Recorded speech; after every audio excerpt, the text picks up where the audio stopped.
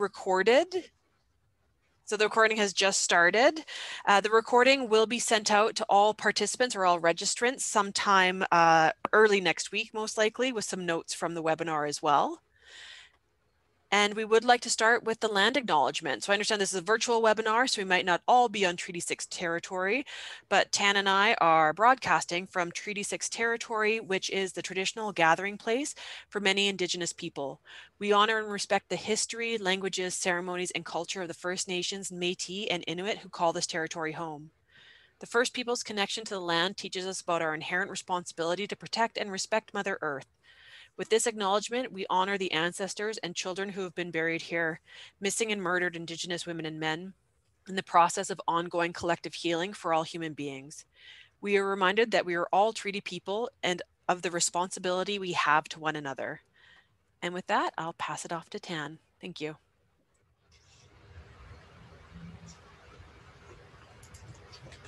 Good afternoon, everybody. Thank you so much for joining us today.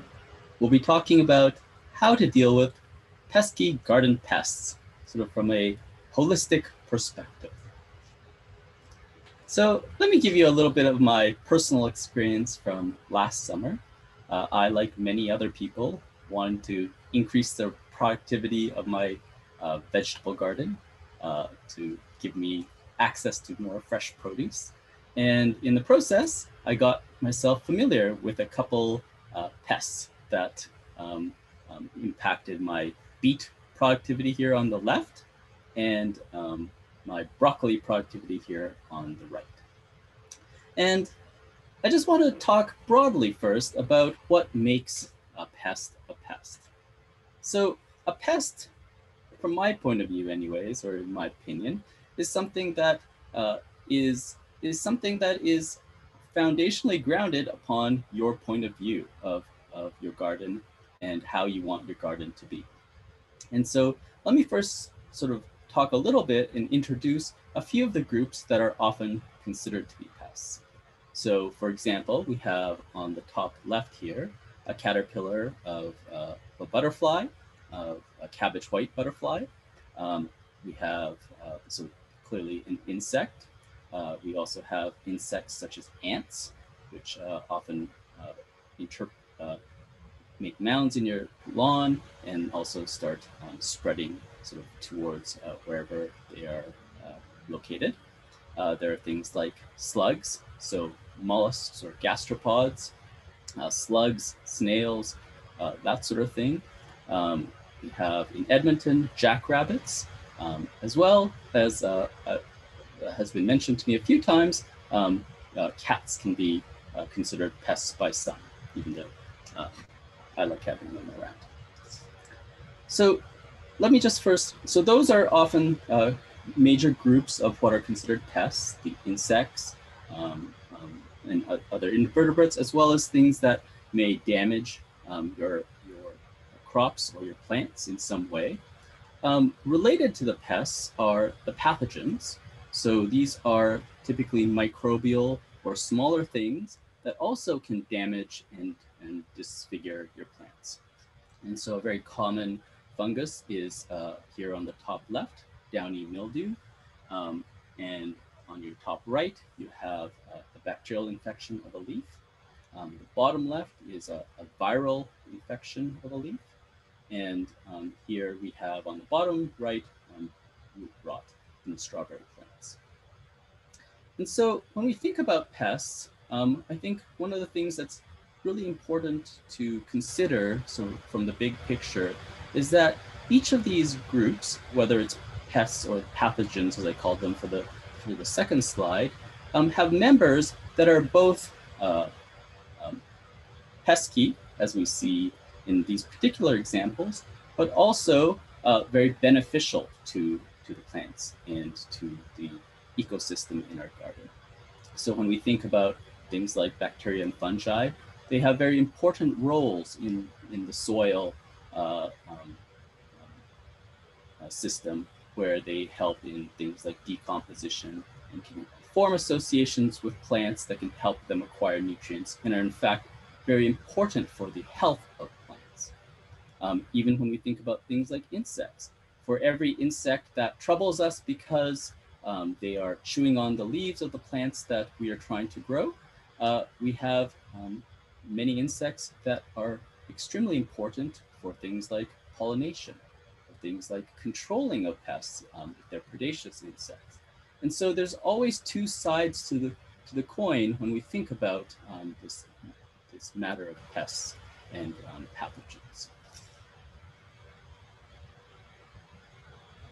So let me introduce to you one conceptual model for thinking about pests and pathogens in the garden. So this is just sort of a big picture thing, and it is presented here from the perspective of disease, but it applies just as much to insect pests as well as other kinds of pests.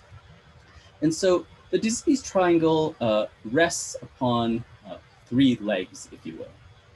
One is sort of the presence and of the pathogen or the pest species. The second is that there has to be a susceptible host, the plant that we're interested in rearing. And the third is that there has to be a permissive environment for the pathogen to spread. And when we have a confluence of these three factors, then we have disease or perhaps a pest outbreak. And so what I want you to sort of appreciate there is that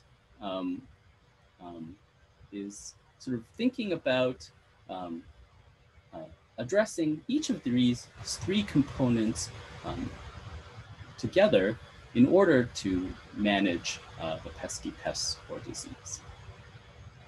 So I'm going to start by introducing sort of a very foundational approach in agriculture for dealing with pests, and that's called the integrated pest management approach. And this approach arose from sort of as a response to the heavy pesticide use in the 50s and 60s in agriculture. It was an effort to try to minimize the use of chemical pesticides, as well as reduce the resistance that insects and other pests would gain with the broad use of these chemicals. Also, sort of from thinking about the non-intended consequence of chemical use, managers of pests wanted to not destroy parts of the ecosystem that were not targeted by things like chemical spray. And the integrated pest management approach rests on sort of four pillars. Those are monitoring, the action threshold, and I'll talk about these in the following slides, diagnosis, and the use of multiple control measures. And so there's, I don't want to overwhelm you with this sort of hardcore agriculture approach. And certainly when we think about managing our gardens, we certainly do not have to implement as extensively these pillars of IPM. But the reason I want to talk about this is that I really think it is a very good approach to planning and managing pests sort of from a broad spectrum perspective. So when I think about managing sort of pesky pests in my garden, I'm not particularly targeting one thing, but I want a healthy garden in general. So the first step of the IPM program is to monitor. And in a garden, that really just means that we look around carefully at our plants. But for myself, I find that if I have the intent to look for things like a little bit of leaf damage or discoloration or the direct evidence of an insect, i.e. it's there, then my eyes just notice different things. And if you want, you can implement things like little yellow sticky traps, which are just little sticky pieces of paper that things like insects stick to help monitor if you're very serious. But just by taking a look at the plants and actively and regularly observing them, we can achieve the main goal of monitoring, which is identifying problems early on. And so this is uh, the basic idea of trying to nip the problem in the bud. And so the faster we can identify potential pests and pathogens, if you're interested in controlling them or minimizing them, then it is most effective to to catch them early on. The part that in monitoring that sometimes people forget or are not that interested in doing is looking at what's going on in the soil, looking at the soil surface, see if there are kinds of growths and insects that are not desired.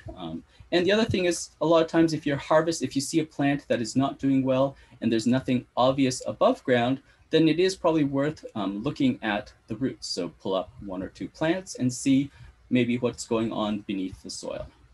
But regardless, this monitoring stage is key to having to minimizing the controls that have to be implemented.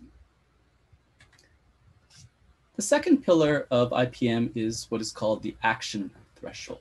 And this is sort of a philosophical thing. And I think that this is, everybody has a different view on how they want their garden to look.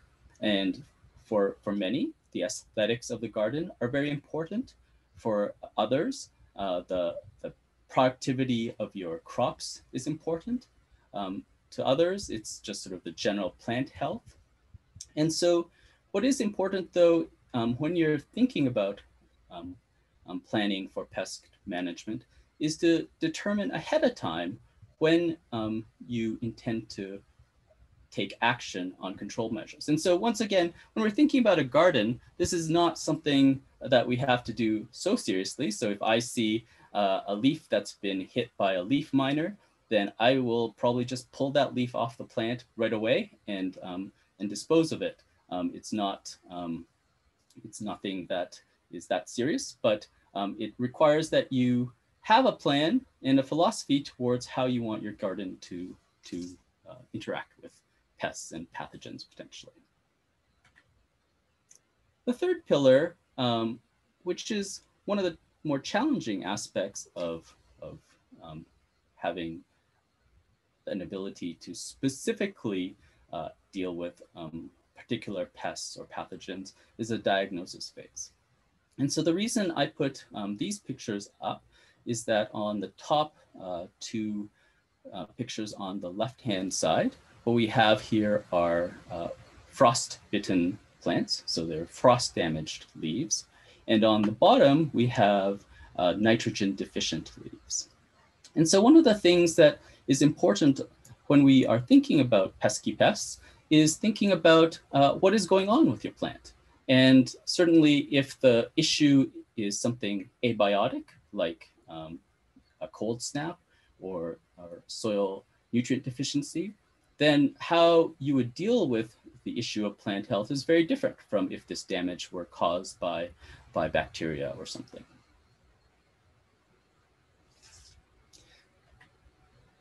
And then at the final pillar is sort of the idea of using multiple control measures.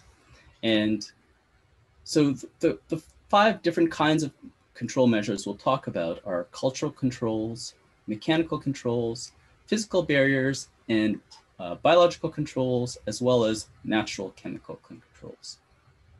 So the idea of using multiple control measures is in part to minimize the emphasis on any particular control measure and enhance the effectiveness of any one of the control measures by using multiple control measures.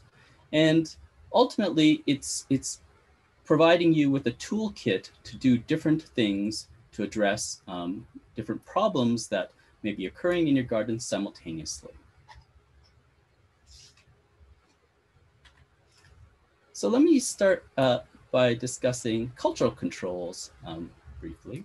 So the term is far more ominous than it actually is. Cultural control in this context means just manipulating your garden's growing, planting, and cultivation patterns to reduce pest damage and pest numbers.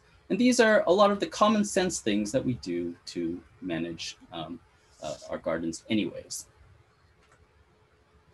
So let me give you some examples of cultural controls. So the first thing that we all do is pick the plants or the crop that we want in our garden. And this can have a large impact, certainly on the kind of pests that are possible.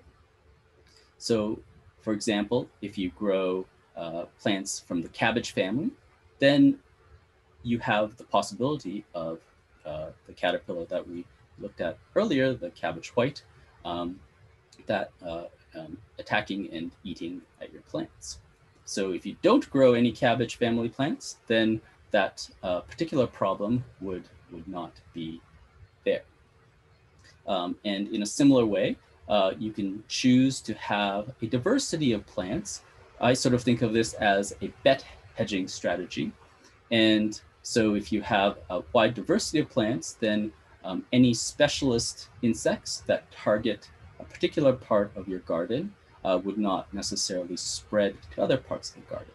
And the tricky part about this is that a lot of the plants that we have in our garden are actually closely related, even though they may look very different upon first blush. So things like the broccoli I was showing you is related to kale, to cabbage, to Brussels sprouts, all the cruciferous plants. They're actually all the same species of plant. And so anything that attacks my broccoli is also likely to be able to attack my kale. And so when you think about diversity, you sort of need to incorporate the relatedness of the crops or the plants that you choose. But regardless, when you have greater diversity, there's a greater probability that at least some of your plants will do well without without any damage. So related to this idea of diversity is the idea of creating diversity over time or crop rotation. So if you have, I'm going to harp on my broccoli damage, but if I have cabbage whites one year, although cabbage whites are very common, so it's probably just an inescapable fact that they'll be around, but it's possible that I skip growing cabbage family plants for a year or two and then reintroduce them in subsequent years, very much like farmers would do, of course, on a much larger scale. And so having sort of an expectation that managing your choice of plants over multiple years can help the health of your garden is one way to use a cultural control to minimize pest damage. Another approach is what is called soil solarization, and this is an approach that tries to address soil pathogens and things like weeds. So the basic idea is by exposing bare soil covered in plastic to hot weather and sun, there's a little bit of cooking of the soil, drying of the soil, bringing it up to a temperature such that it might reduce the load of these things in your soil. And for problems such as bacteria, where they're not really a lot of effective approaches, uh, something like soil solarization might be useful in those cases. The idea of sanitation is just another, in the context of cultural control, is just the basic idea of cleaning up your garden, and but in a particular way, such that, for example, plants that are infected either by pests or pathogens, it is very important to remove those things from your garden, because obviously they become the source of future infestations. The timing of planting can also be adjusted if you have a long-term view of your garden and you're aware of sort of the seasonality of different pests. A lot of people prefer to start growing their plants indoors, if you're germinating from seed particularly, where you have opportunity to grow the plants to a larger size where they are stronger before introducing them outside. And so by doing so, sort of their most vulnerable uh, sort of younger stages of plants are not as exposed to things like insects.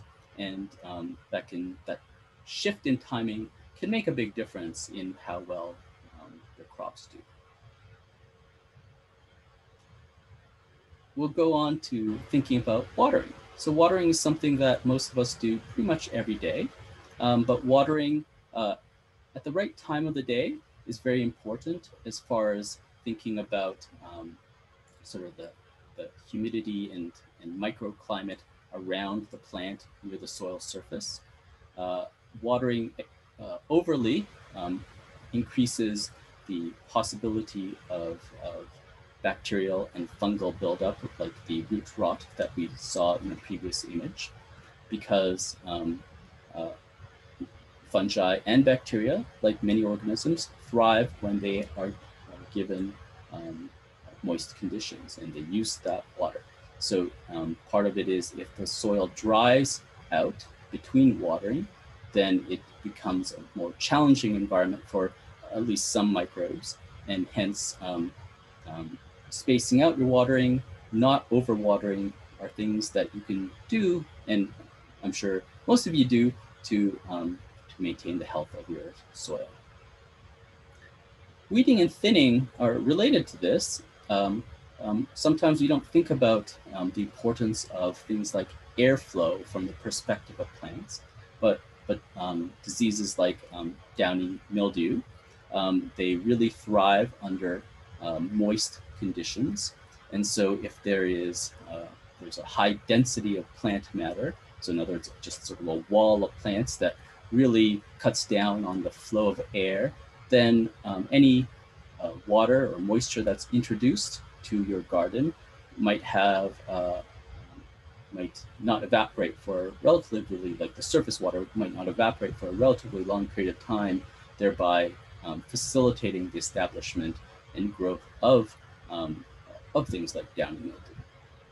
And so having some level of weeding and thinning just to keep good flow of air around your garden can be very important. And weeding as an aside, so one of the key thoughts as to thinking about the disease triangle is that overall a plant is less susceptible the more healthy it is. And so by reducing the competition a plant might have with neighboring weeds can help enhance the health of the plants that you want in your garden. And so weeding, of course, we do it for aesthetic reasons and for wanting to enhance the growth of our plants, but it actually has an important role in maintaining the plant health that will help a plant naturally defend itself against pests and pathogens. And the last thing we'll talk about for today about cultural controls is soil amendment. And this ties into this idea that of weeding, where things that can enhance the health of your plants. So soil amendments can be addition of nutrients, whether sort of chemically through things like fertilizers or through composts, or just sort of the natural addition of organic matter. These things can help your overall plant health and vigor, and thereby promote their natural defenses against their enemies, or their I guess I think of them as the predators of plants, but the plant's natural enemies. So plants are incredibly good at protecting themselves because they are um, um, the target of many things that like to eat plants. And so by keeping a plant healthy, you're giving the plants in your garden the best chance to protect themselves.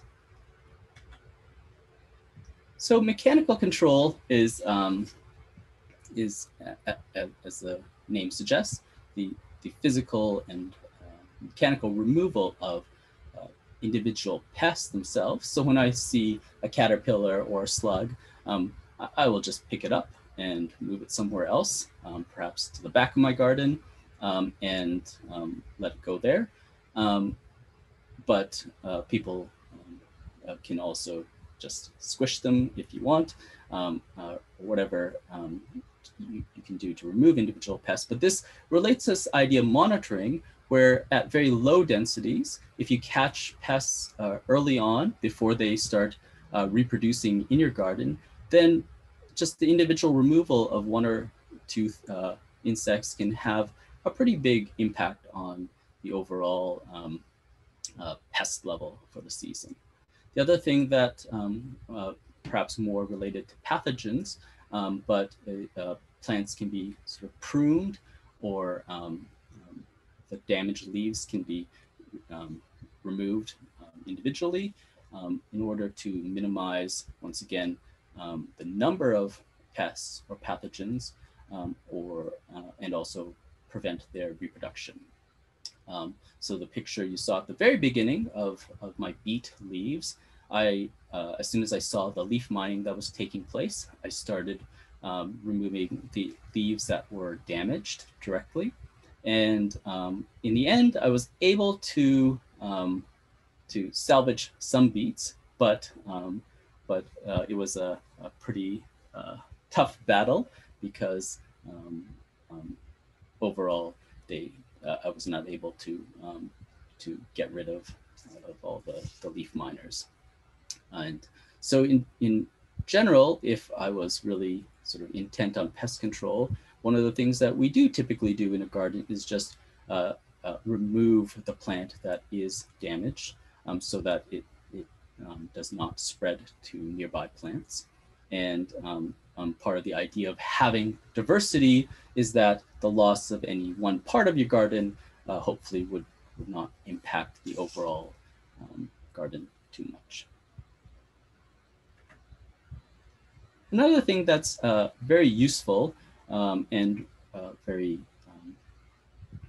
sustainable, if you will, are physical barriers. And so I've been asked a few questions about handling things like rabbits eating your crops and cats in your gardens.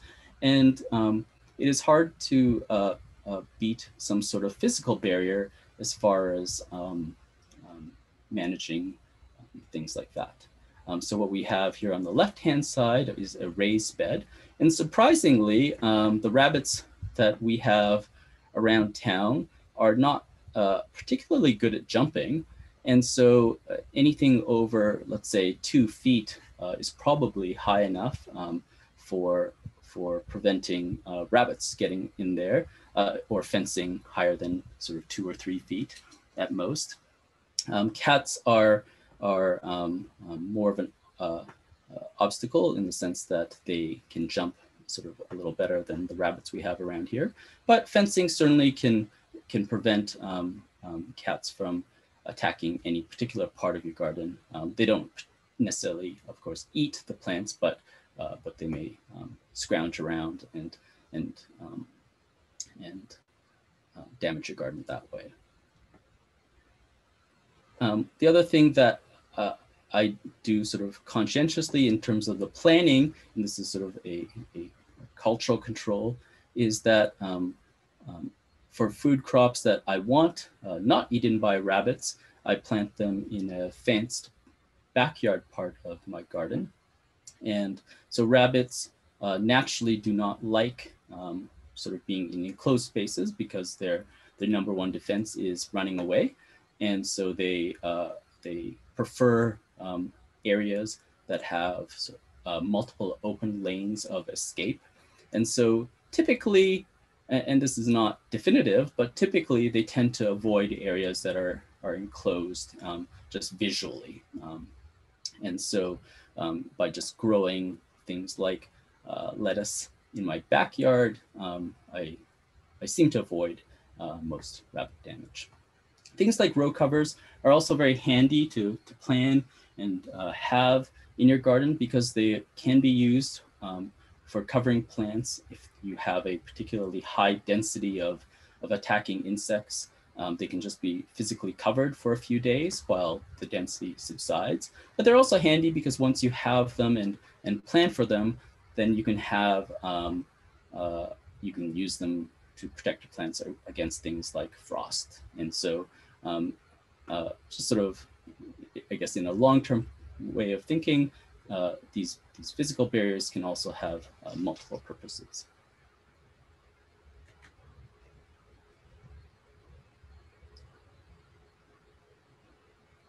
An important aspect of controlling pests from in a garden is also biological control. So as we previously um, talked about, when we think about things like insects, there are those that are pesky in that they eat um, our plants, but there are also those that are very beneficial in that they eat the pesky insects.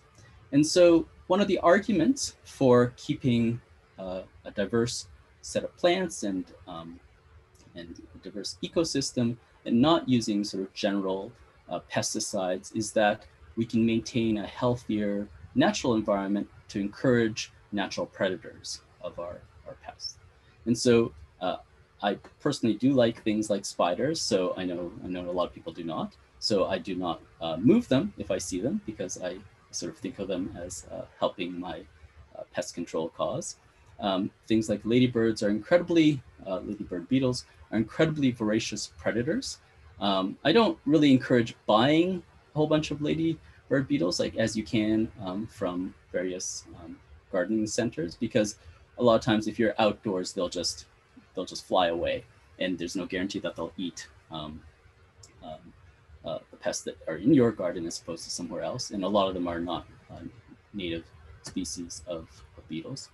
But you can do things that encourage ladybird beetles to visit your garden. And this includes simple things like keeping flowers in your garden, such as sunflowers uh, that have pollen that beetles in their adult stage like to consume sometimes. This is the same ladybird beetle in its larval stage here in the inset picture, and they are voracious predators of things like aphids and leafhoppers and so forth. And any one of these uh, insects can eat tens, uh, often hundreds, and sometimes even thousands of individual aphids in a single day. And so they may be small looking, but they can be very effective um, in managing pest populations. Uh, I would like to at least introduce the idea of this bacterial insecticide. So BT is a bacteria that naturally grows in the soil, and it's used in large scale control of outbreaks of things um, like forest pests, and it is available for home use.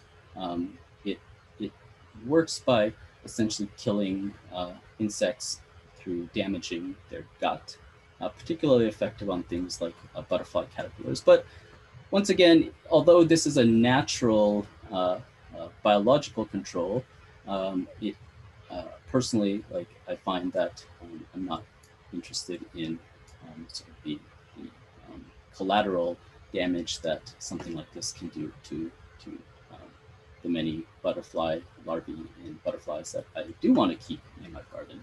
And so, but I just want to let you know that that is something that people do that's considered a biological control.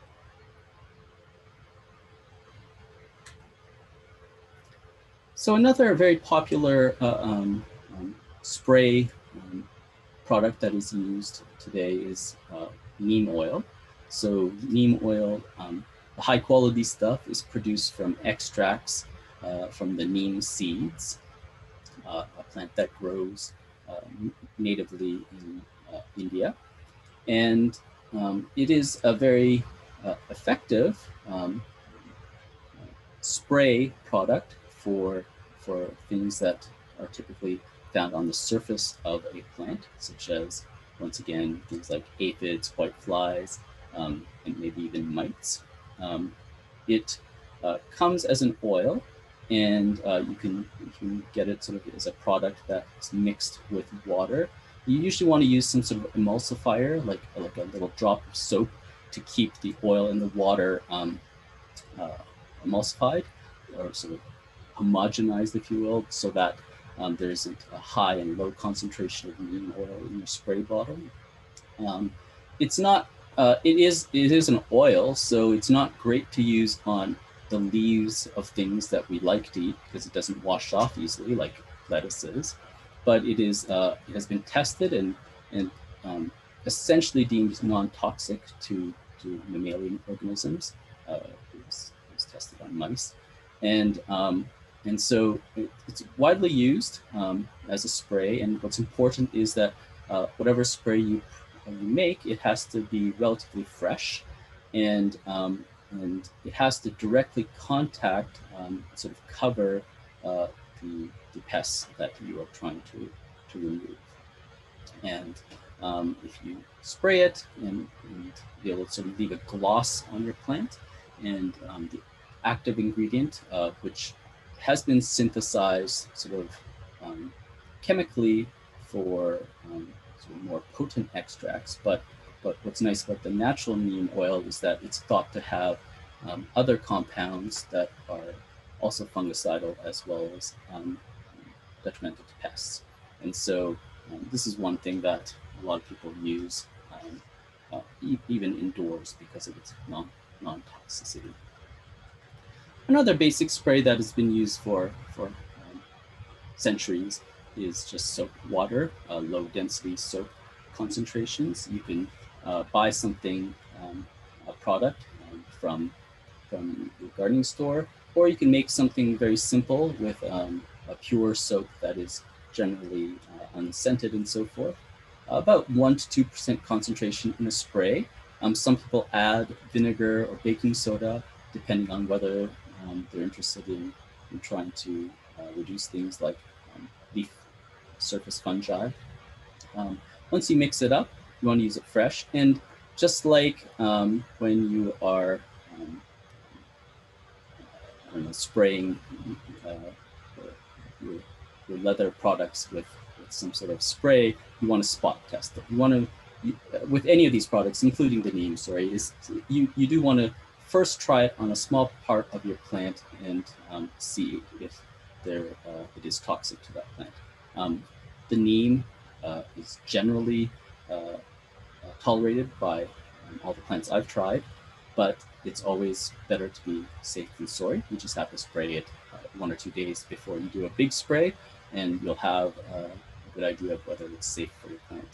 And the same with the soap. So the last natural product I'll talk about, and it's particularly useful, I guess, for dealing with things like ants, is diatomaceous earth. Diatomaceous earth is sort of the fossilized uh, um, shells of these diatoms. So on the left-hand side, we have a wide variety of diatoms um, that that are largely have these shells that are composed of silica. And what's sort of interesting, maybe hard to believe, sometimes I have a hard time believing, is these algae are probably responsible for 20 to 60% of the oxygen that we breathe. So they're in incredible high densities, high numbers in the oceans. So when they fossilize and they're powdered, and if you look at it with a microscope carefully, you can see that they are very jagged. And the impact of diatomaceous earth, like if you sprinkle it on an ant nest, um, perhaps laced with a little sugar so they take them in, is that it has the effect of essentially killing ants by attacking and by cutting them with these jagged edges, whether internally or externally. And so this is a natural product. I personally would recommend wearing just some sort of mask so you don't inhale it. I know that it's sort of a popular dietary supplement at the moment, but sort of just based on this image on the bottom right here, I personally would not want to breathe it in. So it's not toxic by any means, but it is very useful to use, and it can be sprinkled around um, the plants, not just for ants on an ant nest, but around plants if there are things like slugs and other insects that you want to get rid of because it has sort of this broad general uh, impact.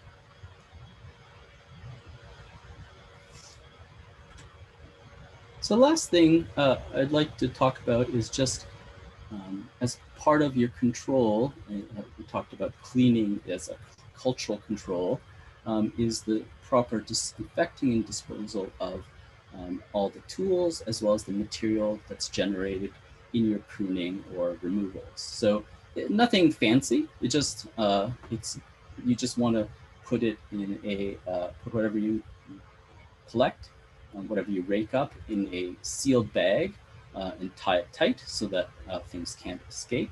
And that's all you have to do.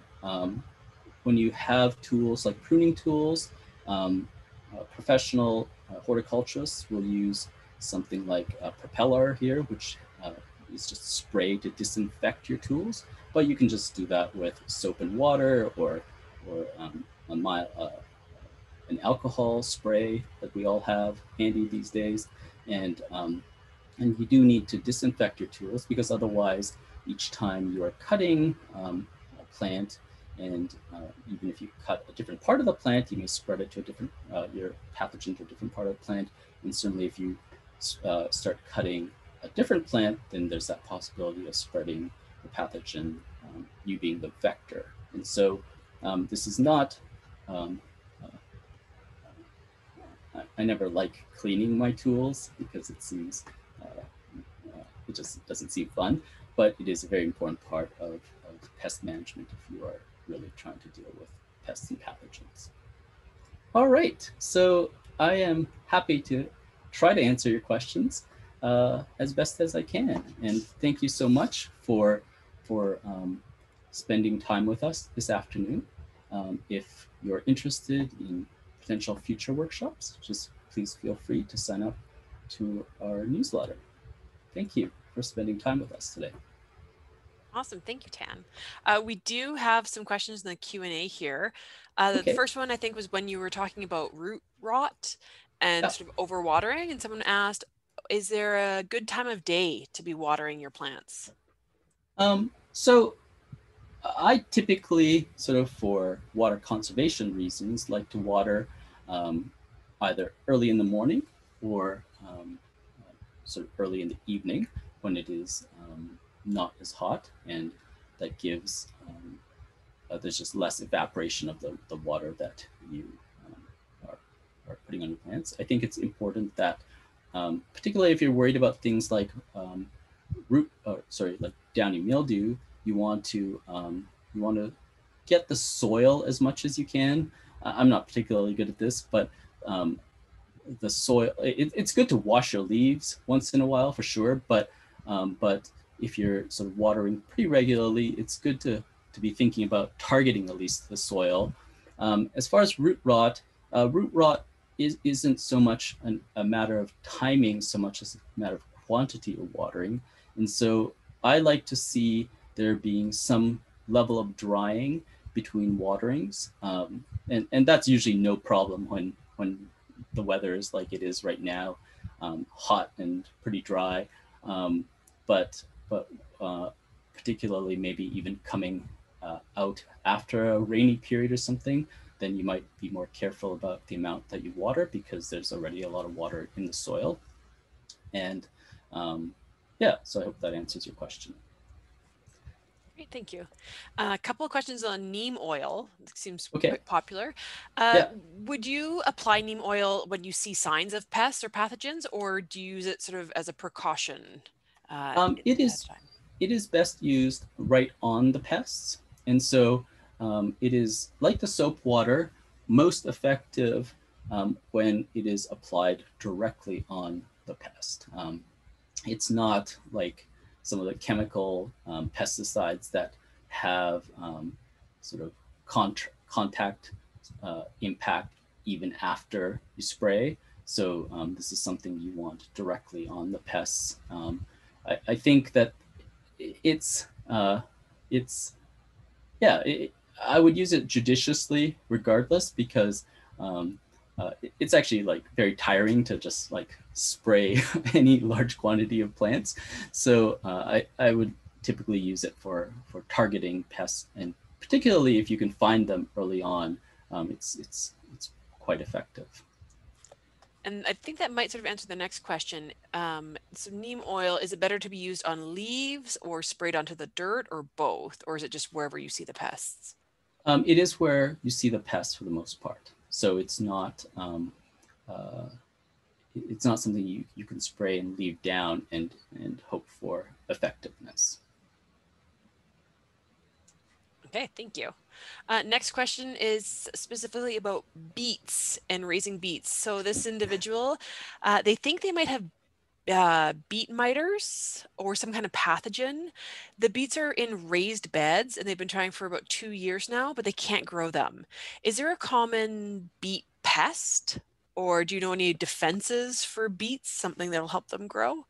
So I'm very sympathetic to your beet problems. They definitely damaged uh, um, the miners damaged my plants last year and reduced the size of the beets that I had because I had to keep removing the beets.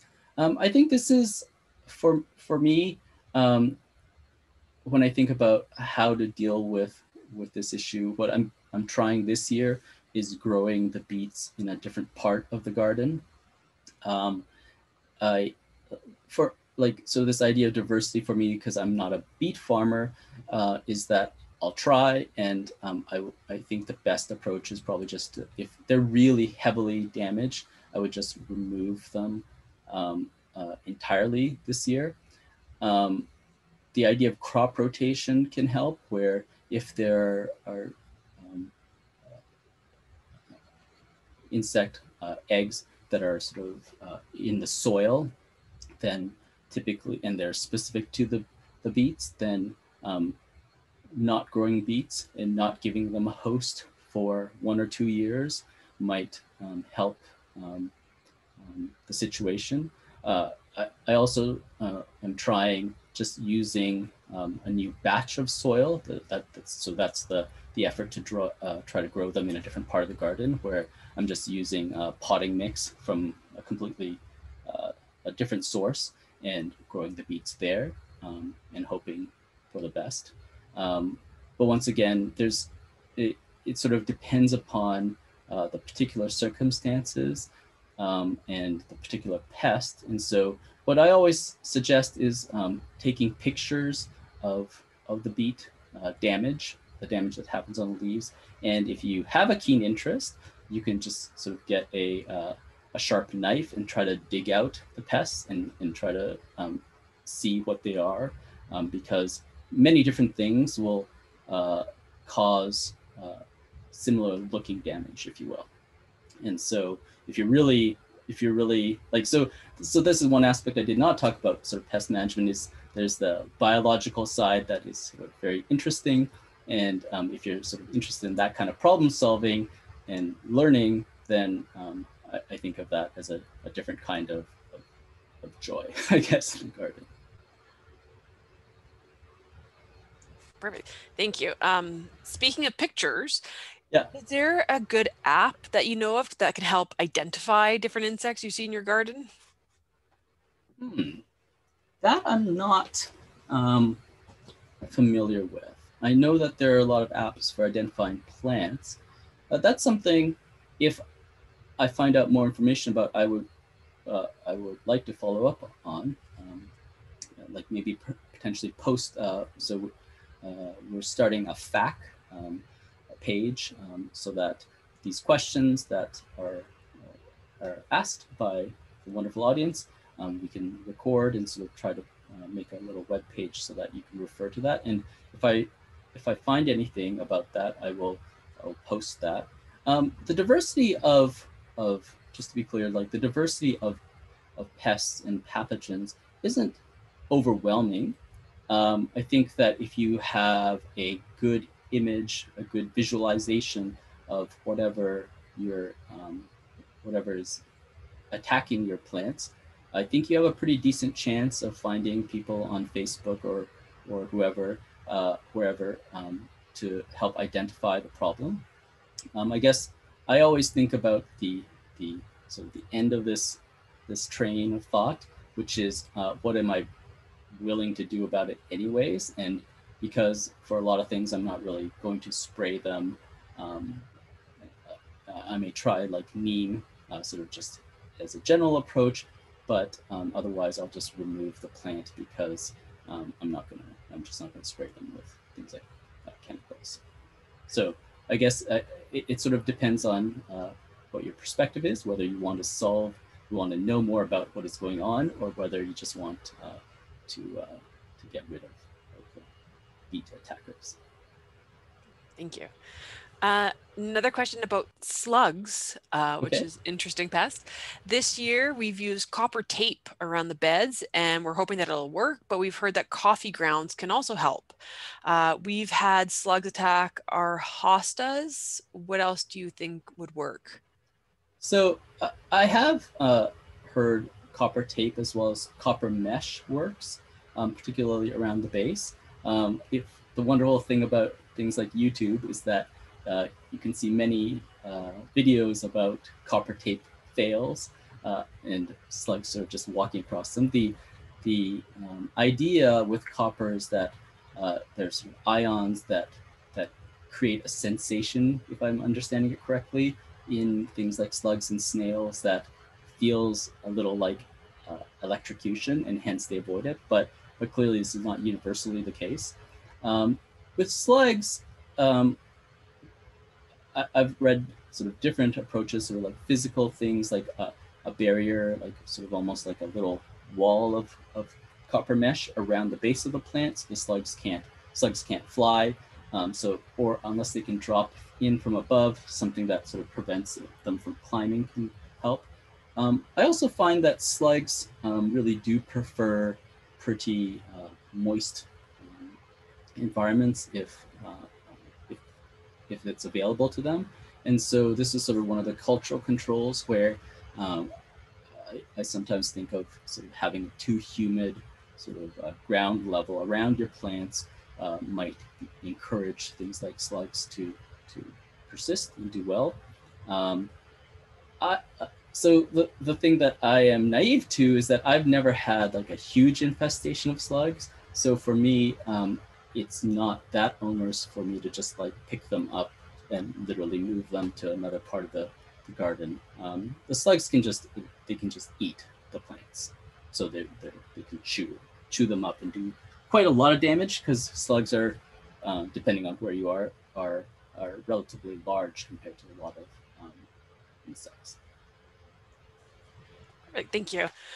So there's two more questions here. I think Sure. we'll take those and then we will have to wrap up for today. Um, Okay.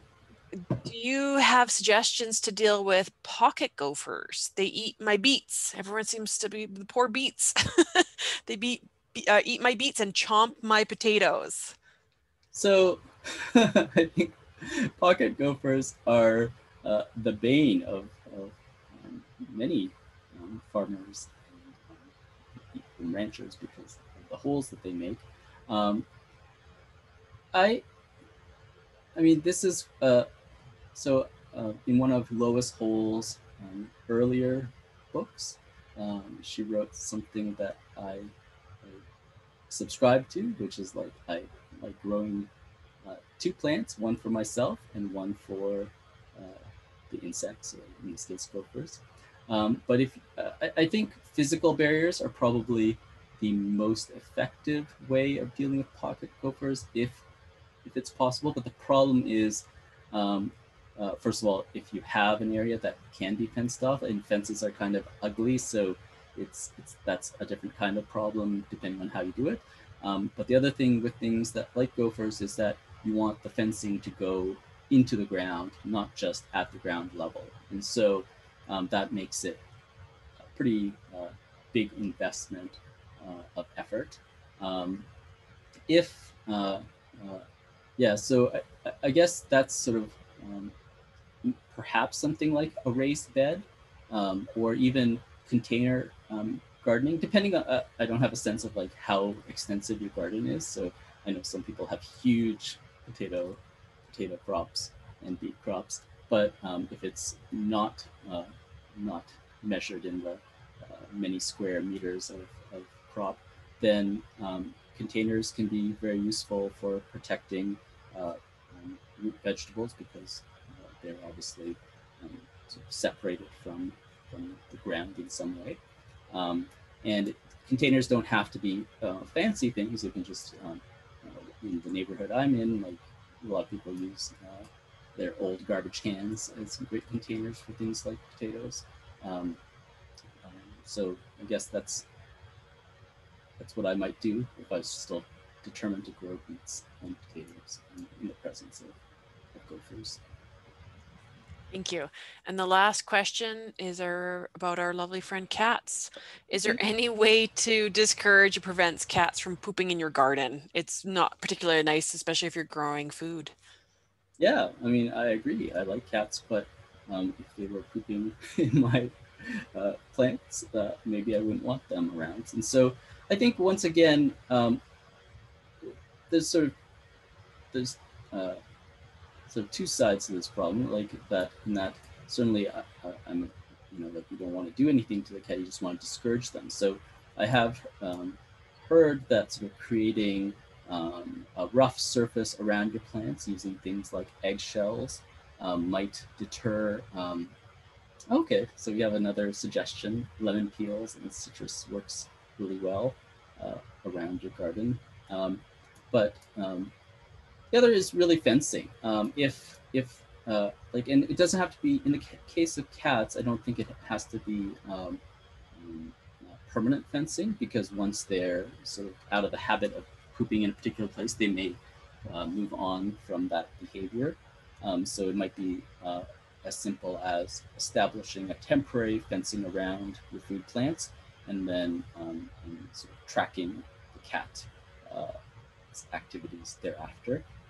Um, yeah, I think that's probably like in my opinion the most useful way. I think that this is I don't like to cause trouble with the neighbors, but if you know whose cat it is, I guess one of the major issues that we're finding globally is that cats um, are actually one of the leading causes of bird mortality, particularly in urban areas.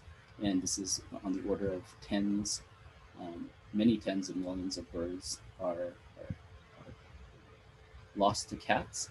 And so, yeah, I don't like to conflict with my neighbors, but it's probably not a fantastic idea for cats to be roaming as much as they have been in the past because of the impact on bird populations. But um, yeah, I would probably go with the fencing if I was very determined to do it. I know like I have a friend whose dad is an engineer and he set up a sensing system, like just a motion detector connected to a water sprinkler. But that's more passionate than I'm willing to be about the issue. I hope that answers your question. Awesome. I think that's quite the contraption. Thank you, Tan, and thank you everyone for your great questions and thanks for joining us today. That was a really interesting session. So as I mentioned at the start, it has been recorded, so we'll send you a link to the recording sometime early next week. And we are working on a frequently asked questions page, so keep an eye out for that. We will send that to the registrants as well, and it's sort of going to be a space where you can collaborate and help each other out, because that suggestion about putting citrus fruit around the garden, it sounds like it worked for someone to deter cats, so that what works for you might work for your neighbors. So that's great. Thanks again, Tan, Thank and thanks you. everyone. Thank you all. Thanks for spending time with us this afternoon.